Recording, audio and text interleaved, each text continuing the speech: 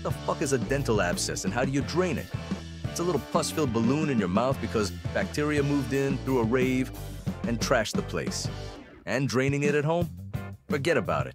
That's how you turn a toothache into a one-way ticket to the ICU. Here's what you actually do.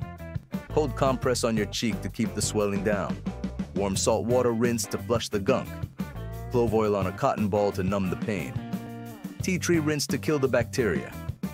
Ibuprofen for the pounding. That's it. No steak knives, no YouTube surgery, no. I saw it on TikTok, so it must be safe. You call your dentist today. They drain it the right way, and you live to chew another day. Now, if you want the full detailed breakdown, watch the long video. And seriously, do not try this shit at home unless you want your face looking like a balloon animal at a kid's birthday party. Follow World of Dentistry for more no BS dental talk.